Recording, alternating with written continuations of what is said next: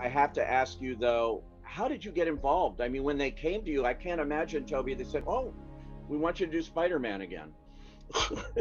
What was it? Um, yeah, I went and had a meeting with Amy and Kevin, Amy Pascal and Kevin Feige, and had talked about. They sort of just teased it. I think Amy was like, "We'd love to talk to you, and you know what this is about." And I was like, "Okay, sure, let's have a chat." I think And this with Amy, you're like, "No, I don't, Amy, no." yeah, no, I know. I was What?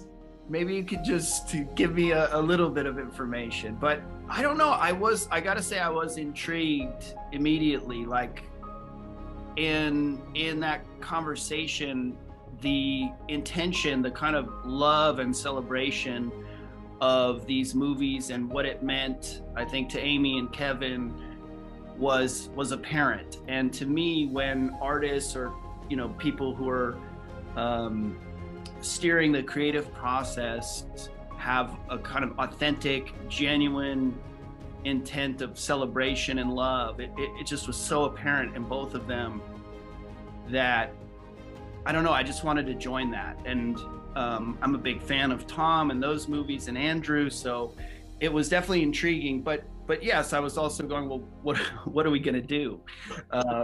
And that was a bit mysterious. I did appreciate what was shared, but it was really about getting together with these people and revisiting,